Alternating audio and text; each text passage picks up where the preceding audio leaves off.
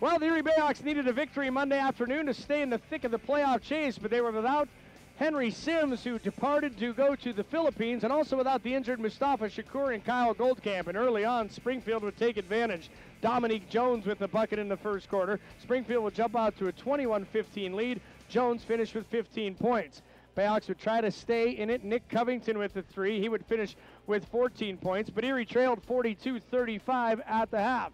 In the third quarter, Willie Reed started to take over. He had 17 points, 12 rebounds for the Armor, and Springfield would start to build a 12-point lead, but the BayHawks would start coming back. A big three from Eric Daniels in the fourth quarter. They were on their heels, and then Corey Higgins with a big jumper.